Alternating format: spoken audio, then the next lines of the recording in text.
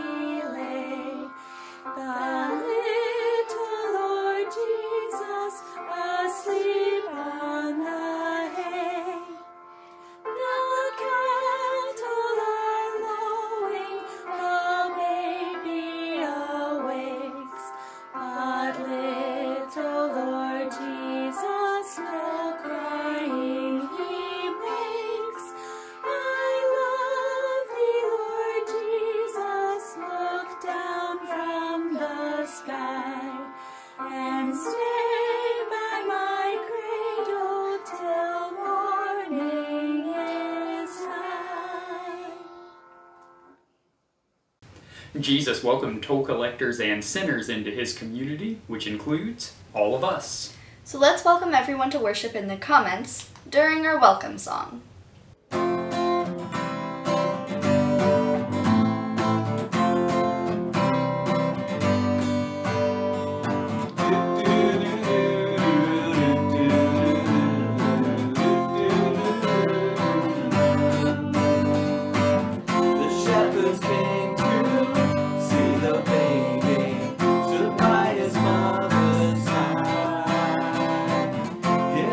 Savior inside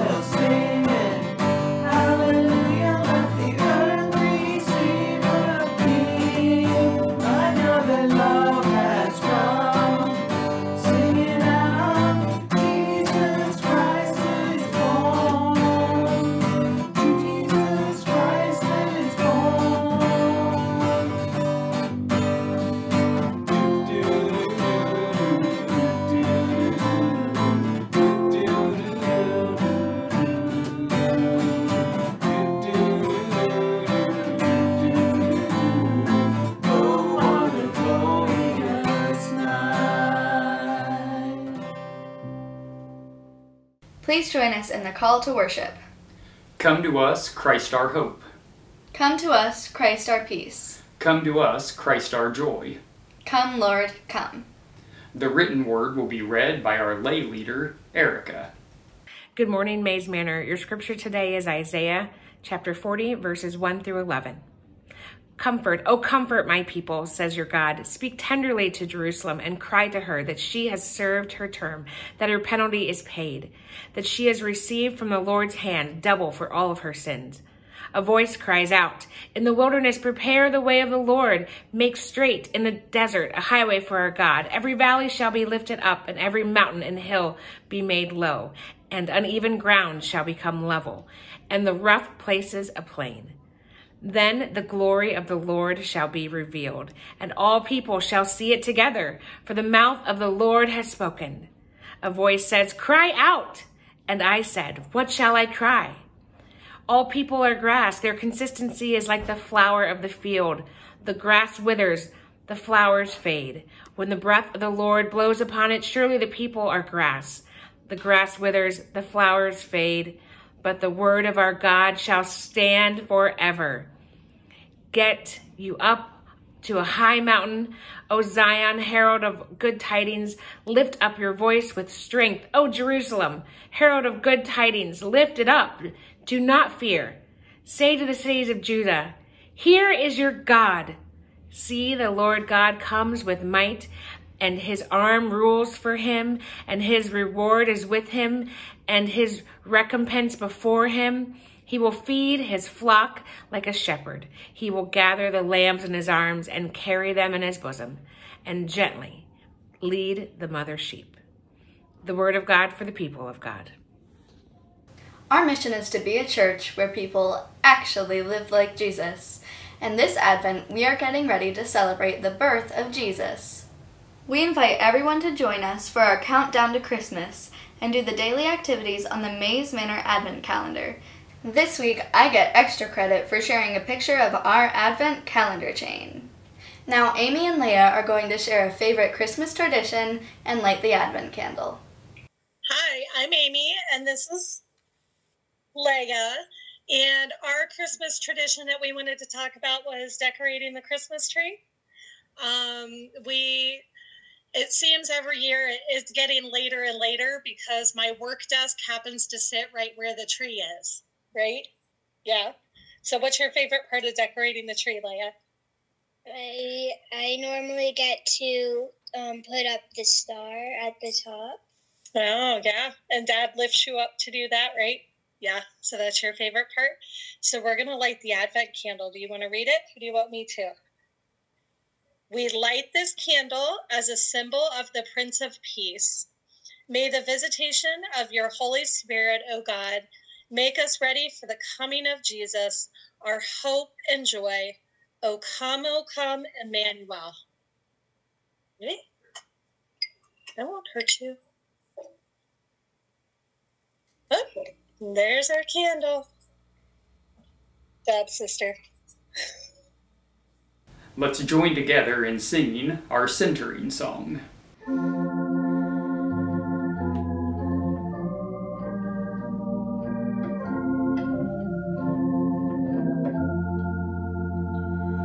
O little town of Bethlehem, how still we see thee lie above thy deep and dreamless sleep. The silent stars go by.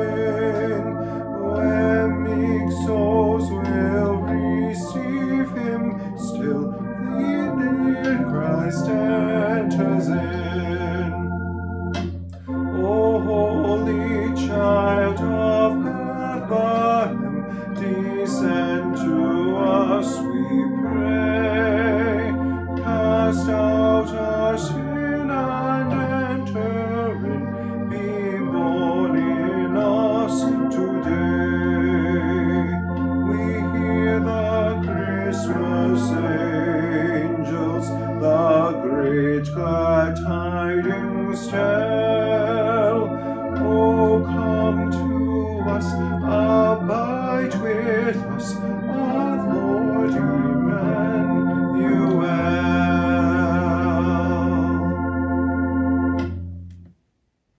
Let's go to Mary Ellen and Lori for the children's message. Today, Lori and I are going to do another activity from the Mays Manor Advent Calendar, which is to make Christmas cards. So what materials do we need? We have paper, and we have markers and crayons. It seems like I never have the time to send Christmas cards. I think last year I didn't even get to send Christmas e-cards. But this year it's more important than ever to let people know that we're thinking about them. So we're making some cards for shut-ins, which are people who can't leave their homes. This year I think they might need a little extra Christmas cheer.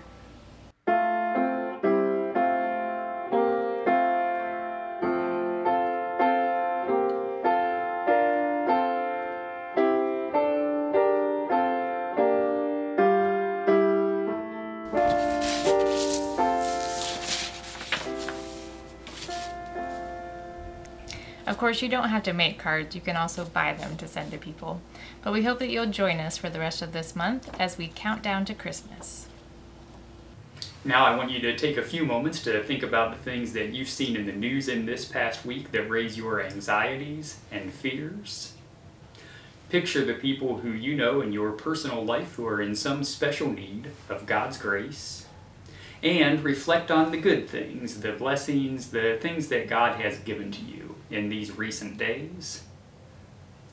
And lift your prayers up to God and let your worries go.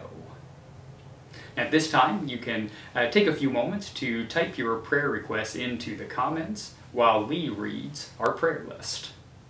Good morning. As always, please pray for all those affected by COVID, for those who care for them in so many ways, and for those who are working on a vaccine. For our church family, please pray for Alice and Kevin, for Hillary, Louise, and Bob. And praises this week are that Bill was hospitalized with COVID but is home and feeling much better. The church got a note from Mary and Glendale thanking us for their weekly phone calls, and Ruth has recovered from COVID also. The new church service this past Sunday that brings us closer together was wonderful. And for God's love, Lord, hear our prayers.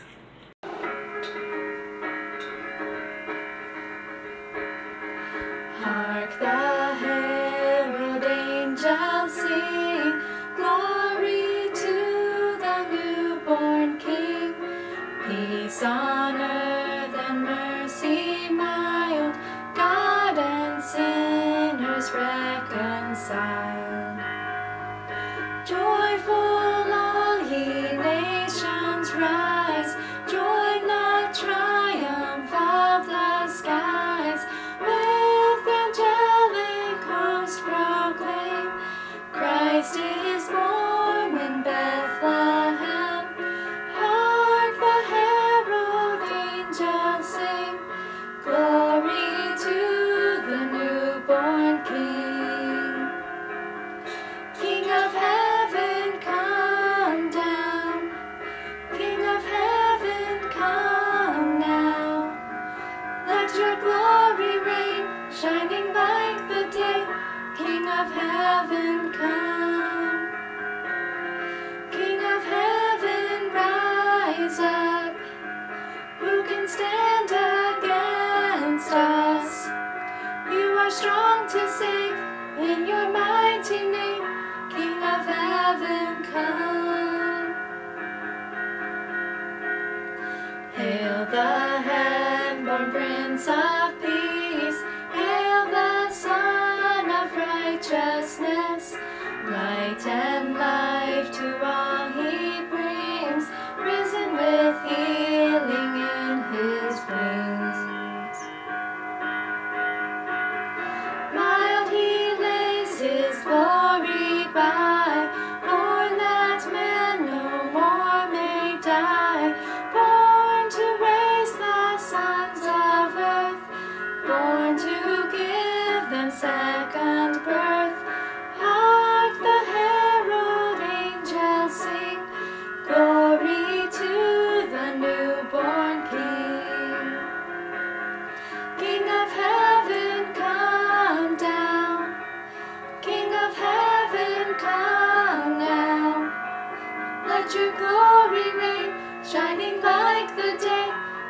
of heaven, come. King of heaven, rise up. Who can stand against us?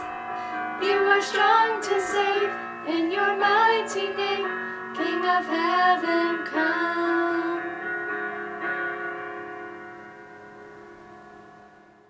Let us pray. Ever-present God, you taught us that the night is far spent and the day is at hand. Grant that we may ever be found watching for the coming of your Son.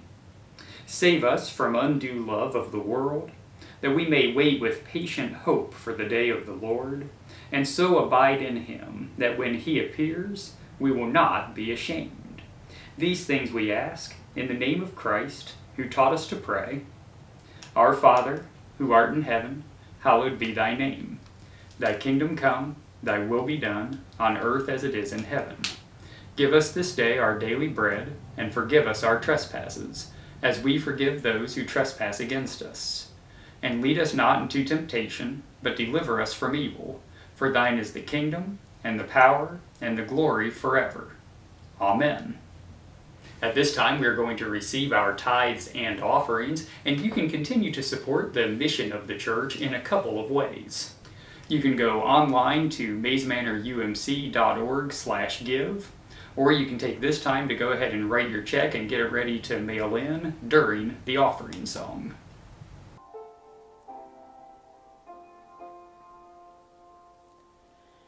In the bleak midwinter,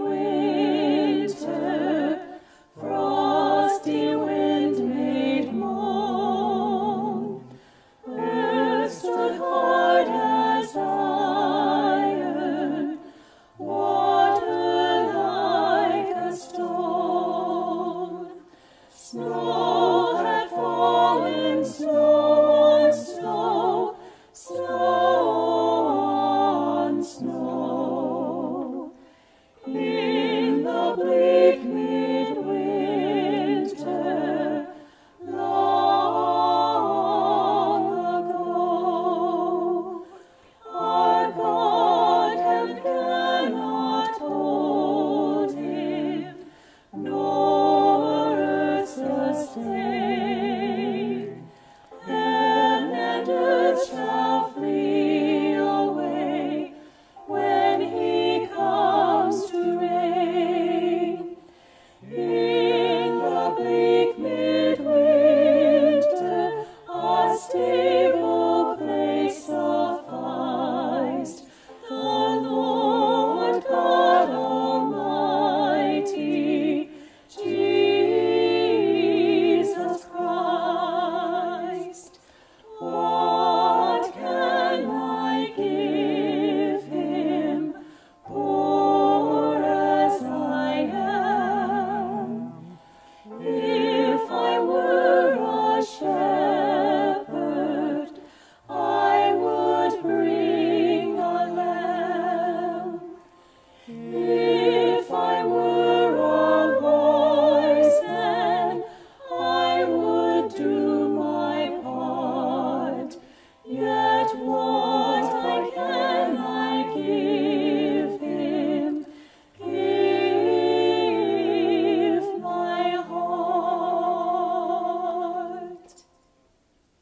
The Word of God is alive and active among us. Amen.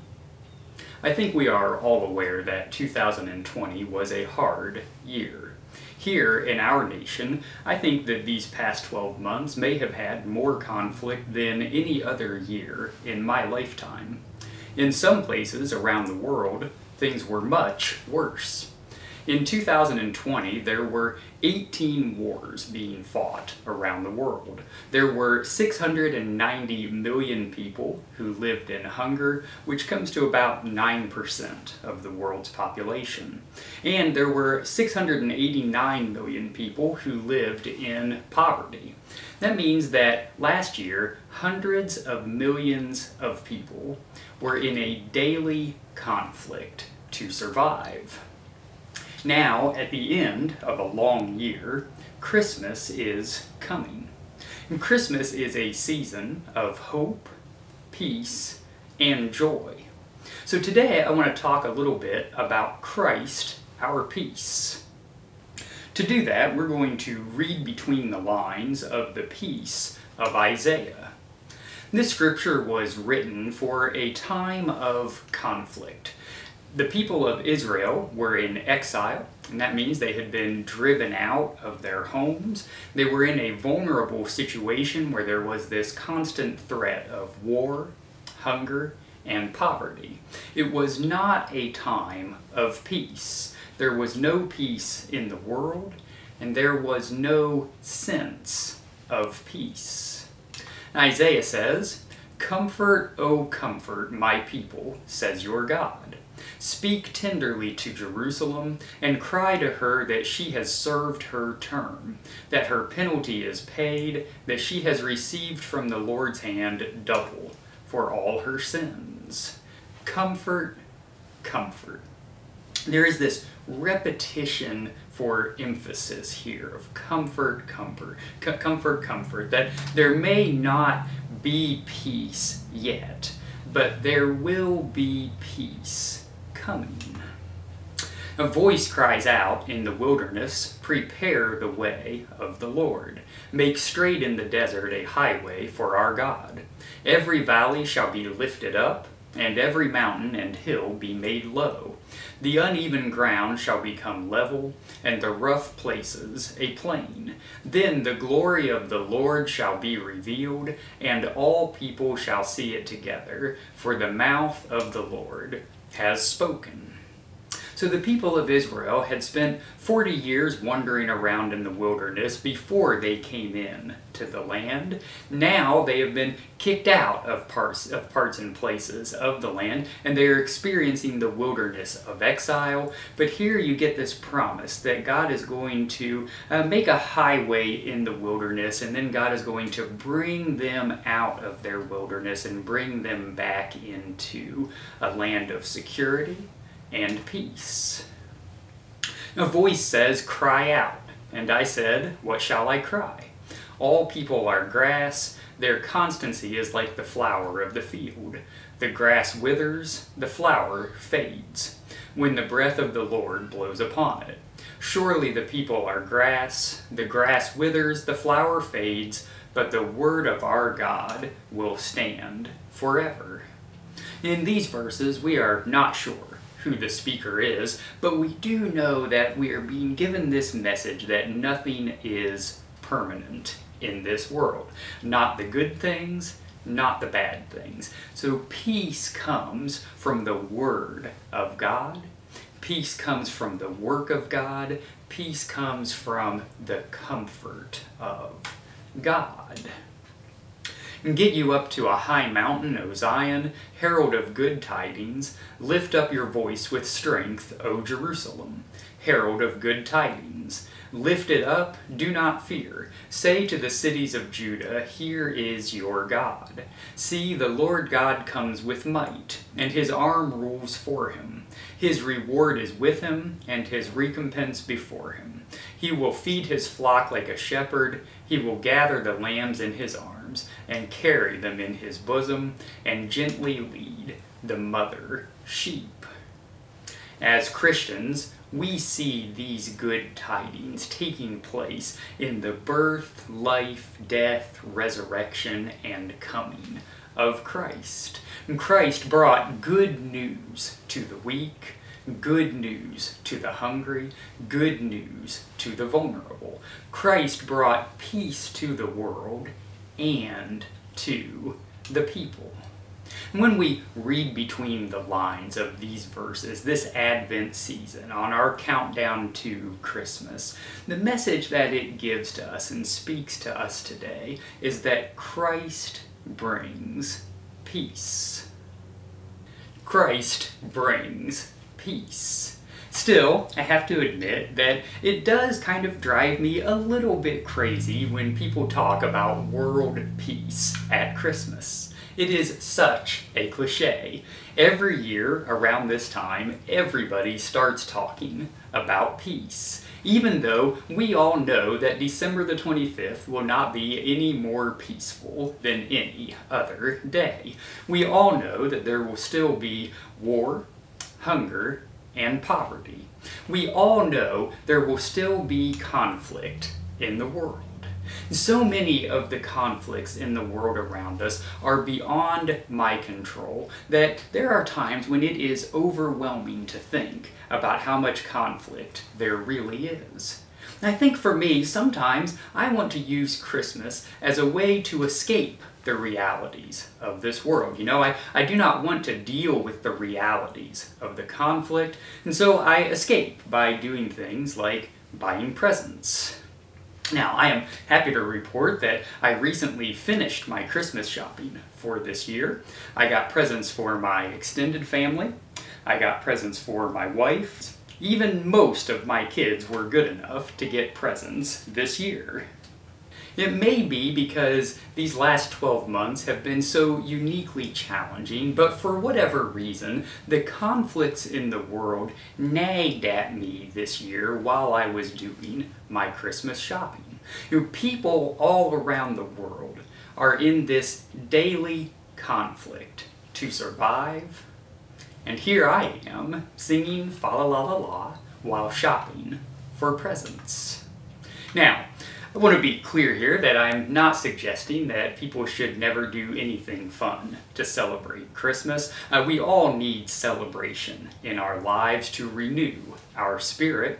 But I do think that at Christmas time we should always keep in mind who it is that we are celebrating. We are celebrating Christ, our peace. Christ came to bring peace into the world by changing things for the better. Christ came to bring a sense of peace to people in need of comfort. Christ came to bring the peace of comfort to the people. Christmas celebrates the coming of the Prince of Peace. And the peace of Christ is more than just a warm, fuzzy feeling that you get from receiving presents. The peace of Christ comes from letting Christ comfort you. The peace of Christ comes from working with Christ to reach out to comfort others. This past Tuesday, our Christmas Countdown Advent calendar encouraged everyone to drop off hats, gloves, and scarves at the preschool. So on Tuesday, I put on my hats and gloves to scrape off the windshield of the car because it happened to be the day after the very first snow of the year, and for everyone who can see the picture, you can tell I really enjoyed it. The trip down to the church was like driving through a winter wonderland with snow and ice frozen on the trees. The church building was covered in snow. While we were Christmas shopping, my family had picked up hats and gloves to donate to the church. We had the kids drop them off in the boxes so we wouldn't have to be outside in the cold. Along with the items you all donate, they will be given to the community at our Christmas market this Saturday. The Christmas market is designed to bring peace into the world. We're going to give away hats, gloves, and scarves to give people just a bit of extra comfort in a winter when we all need to be spending a little bit more time outside. Now, don't worry if you didn't drop off your hats and gloves and scarves this past Tuesday. We will continue to collect them until this Friday.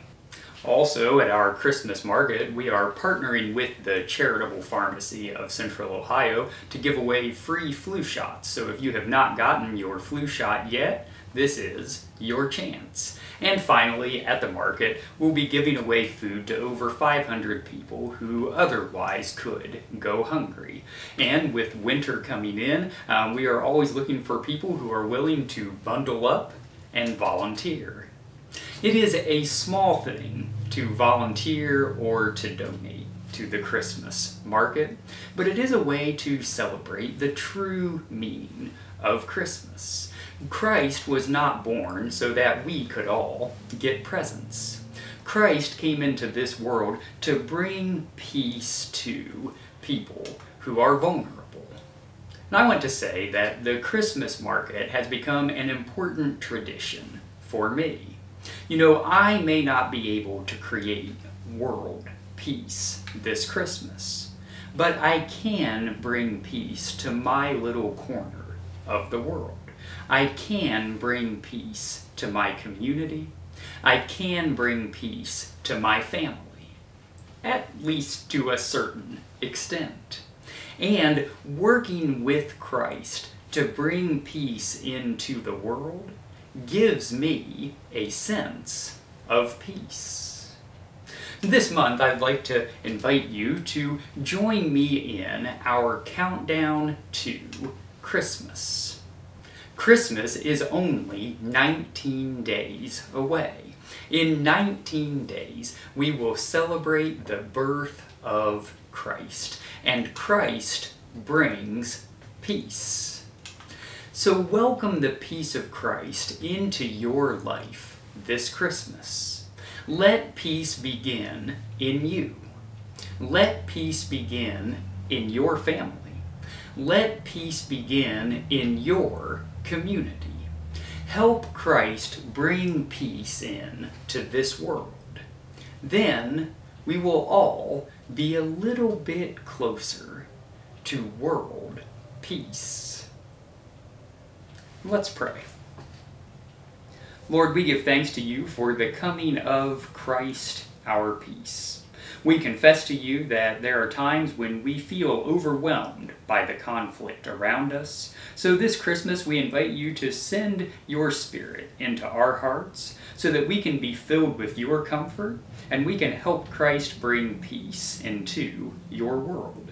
These things we ask in the name of Christ, and all God's people say, Amen. Today we get to celebrate the God who gives us peace in a special way as we join together in Holy Communion. So I'd like to invite you to join me in the Great Thanksgiving. The Lord be with you. And also with you. Lift up your hearts. We lift them up to the Lord. Let us give thanks to the Lord our God. It is right to give our thanks and praise. It is right and a good and joyful thing, always and everywhere, to give thanks to you, Father Almighty, Creator of heaven and earth. And so, with your people on earth and all the company of heaven, we praise your name and join their unending hymn. Holy, holy, holy Lord, God of power and might, heaven and earth are full of your glory. Hosanna in the highest. Blessed is he who comes in the name of the Lord. Hosanna in the highest. And so, in remembrance of your mighty acts in Jesus Christ, we offer ourselves in praise and thanksgiving as a holy and living sacrifice in union with Christ's offering for us as we proclaim the mystery of faith. Christ has died, Christ is risen, Christ will come again. Pour out your Holy Spirit on us gathered here and on these gifts of bread and wine. Make them be for us the body and blood of Christ, that we may be for the world the body of Christ, redeemed by his blood.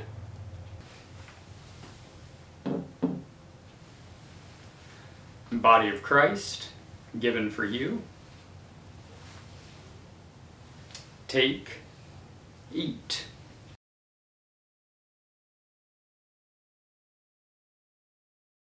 Blood of Christ, shed for you. Take, drink.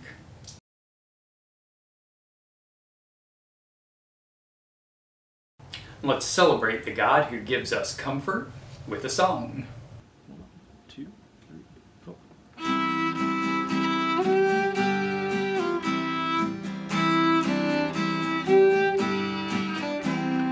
Angels we have heard on high, singing sweetly through the night, and the mountains in reply, echoing their joyous strains. Lord,